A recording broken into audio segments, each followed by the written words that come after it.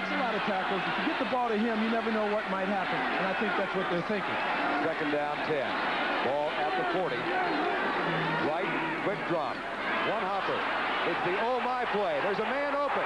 They've got it at the 10. Jeff Nault, touchdown.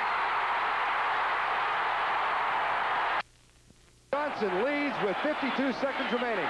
Bad snap. Kickers up. Hits the upright. No good. A field goal will win it for Tony Easton in Illinois.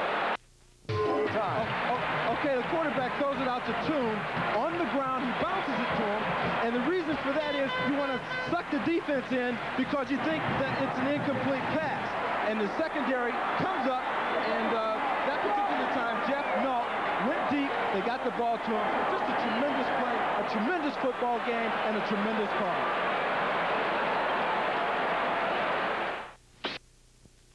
That's where the play originated, or the first time I saw it, at least.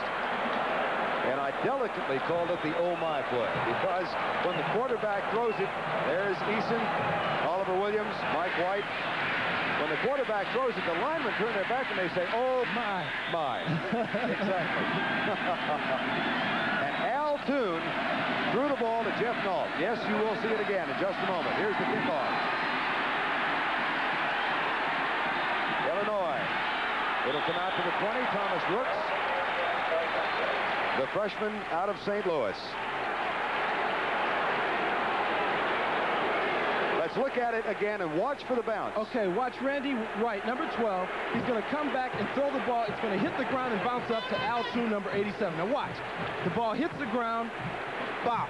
Bounces up. The start hit the ground. And this is the other. When he caught the ball, and now the defenders come in on him, and your tight end down the field, wide open, number 88, Jeff Nault.